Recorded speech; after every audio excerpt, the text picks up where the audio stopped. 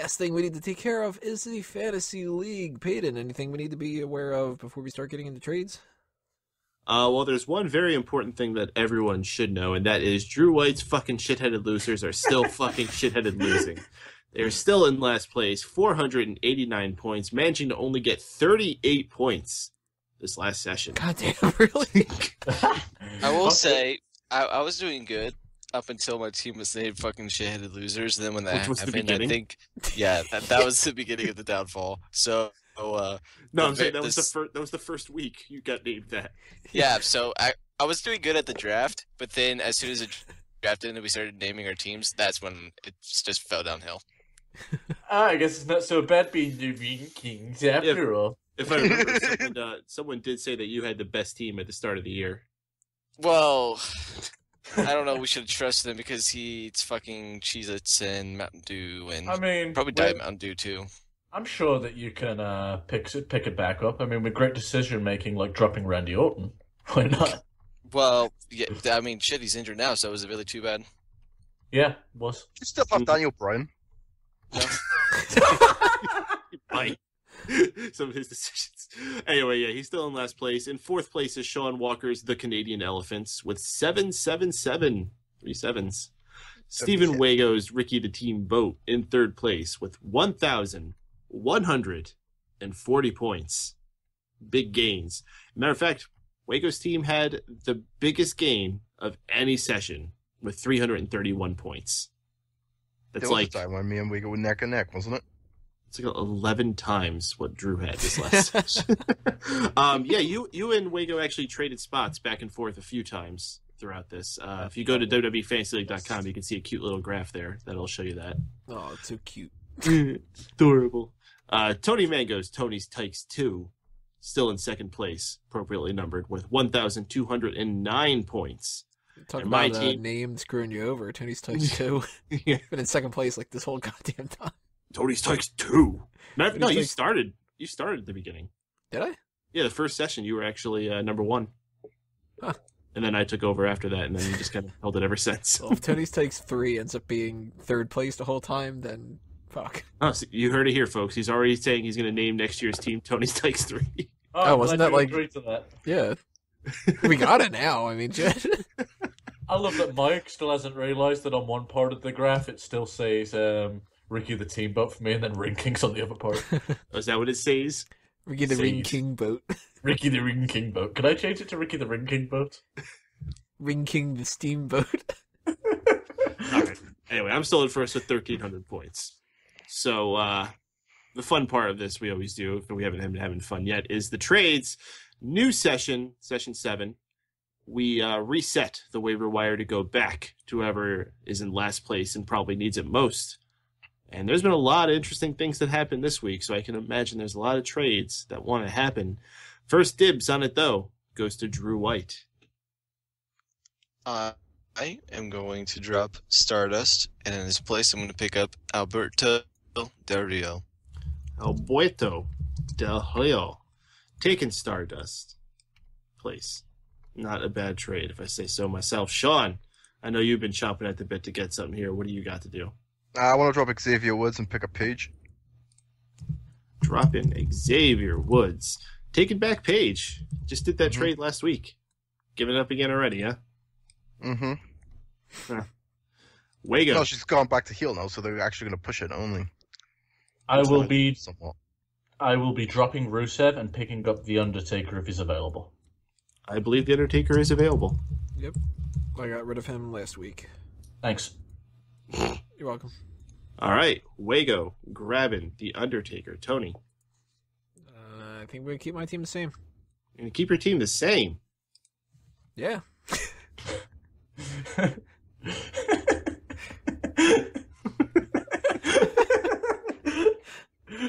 Well. Can I change my name to Jimmy Jones? No, I don't think you could do that. I don't know how the hell you'd spell that. Sure, how do we spell that? Jimmy Jones.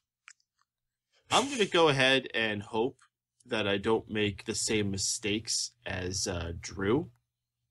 I'm going to drop Randy Orton. And in his place, I am going to pick up Luke Harper. Randy Orton just came back. I'm very, very nervous about this one. But John Cena, I think, is worth waiting out to see what happens here. Randy Orton, it's still up in the air how long he's going to be out for. So I'm going to have to go with that. Drew, you are back in line again. Could have dropped Del Rio. Randy Orton. I am going. I'm not gonna. I will pass for now, and I'll let it go around one more time and see if anything happens. That'll make me want to do anything else. All right, Sean, you're up. What's the point difference between me and Drew? Like 250 roughly, I guess. You've got this nice big score over here. Drop Page and pick up Randy Orton. Okay. Dropping Page, picking up Randy Orton, going Yes, on I to Sean's. you wanted Randy Orton on the same fucking team. It's never going to happen because it was always the trade for each other. Oh shit! Sean might win now. Like, Yeah, this is going to be the big change, the whole thing.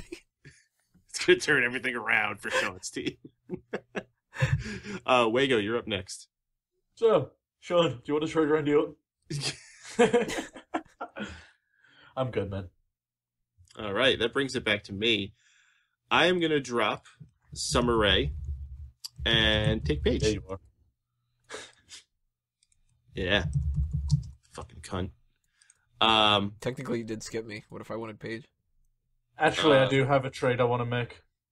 Actually, no, never mind. Tony already took him. Fucking throwing me off. All right, do you want Paige, Tony? No. Okay. Well, fuck you.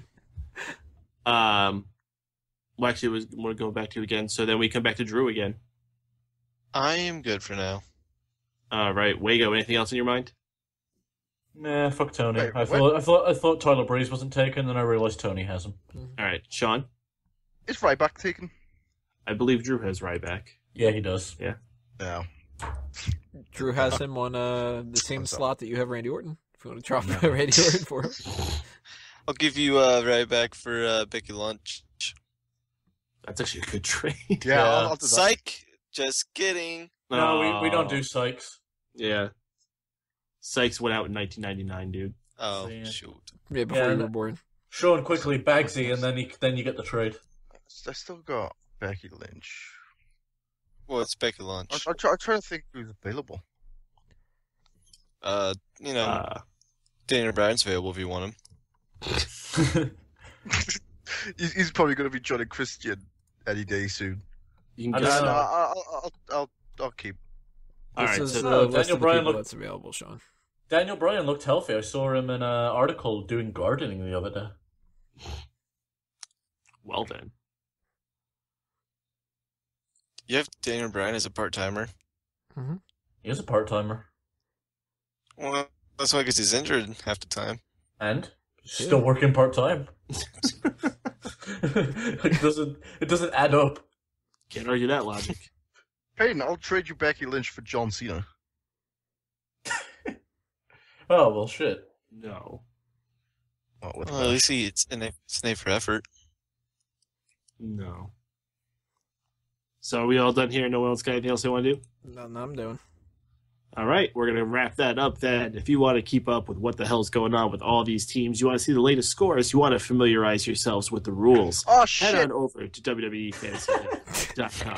Oh, fuck with that. I already said the URL. You can't do Yeah, anything. I know, yeah. Okay, what do you want to do?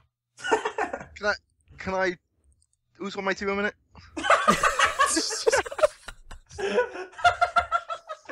I forgot about Seb Coulter, right?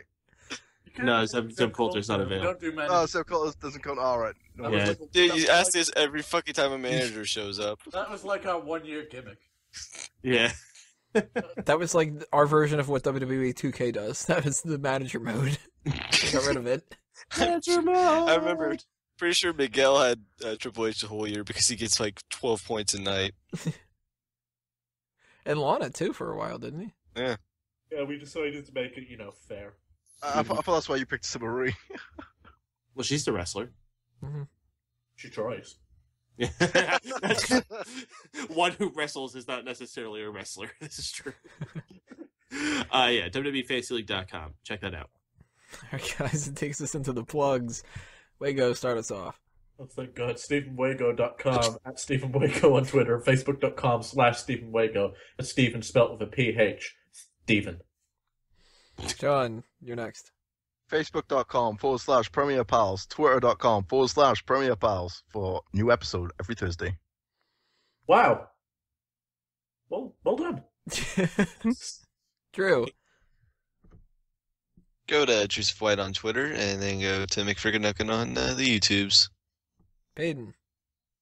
If you enjoy wrestling, join us every single Monday night following Raw at megapowersradio.com for the most interactive post-Raw experience available, and follow me on Twitter at MRPADEN.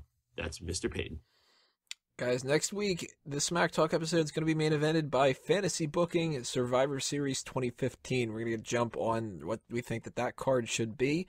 After that's either going to be the mailbag and Call the Spot, or just Call the Spot. I don't know, I haven't quite decided yet. I'm actually kind of curious. Do you guys think we should do mailbags with a special feature, or should we do them separately on a week where we did like a post show and just do that as a main event? I don't know. Leave your comments below. Tell me what you think about that. For the next couple of weeks, we're going to be trying to take those mailbag questions, and if you have any that you would like to submit them. I'll backlog them, and we'll get around to them when we get around to them. Make sure you check out all the articles on smarkoutmoment.com and anything on the outside interference that I write as well. Go ahead and check out fanboysanonymous.com, all talk show, and everything else under a mango tree, and follow me at Tony Mango all over the internet. Next week, not sure if we're doing that Tuesday or Wednesday. If it's Tuesday, the hell's going to happen that time around, just based off of this episode? I don't know. But we'll see you then. And that's going to be it for episode 206. Thank you all for listening. Subscribe, like, favorite, share, all that other kind of jazz. This has been another Smark Out moment, and we're being counted out. 5, 2, Alright, to give you guys a little preface for this outro, I said we shouldn't do this, you said we should, so I figured what the hell, everybody is going to go to hell with me, and we're going to do Tunga's family as the Addams family. Everybody's going to do at least one verse here, and it's going to be terrible. We worked way too long on this. Tell me Sean did. Fuck's sake. So let's just start this off. Do-do-do-do. Do-do-do-do. Do-do-do-do. Do-do-do-do. Do-do-do-do. Why is he paid's the question? They now are his profession. At least that's our impression. Otunga's family. They're earning him some money, and we think that is funny. They're chilling with Jack Tunney. Otunga's family. I'm gonna pass this off to you guys before I do my other verses. His family is gammy. They won't earn him a slammy. They're kinda gross and clammy. Otunga's family. His family reunion. No one came, it was ruined. But money's still accruing. Otunga's family.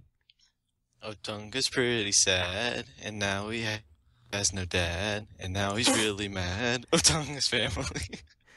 Since his family has gone, he wishes he had 3 dongs, so we can move on. Otunga's family.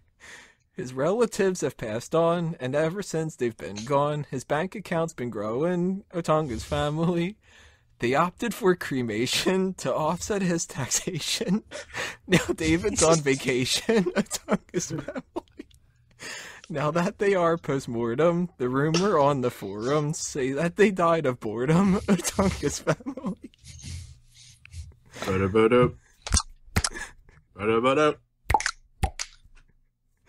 Oh, God.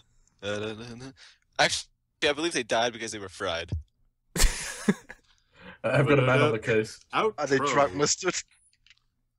Well, now they're dead like Sonny's career Let's or go. something. That's all that matters. All right. Next week we're going to do the Munsters, right?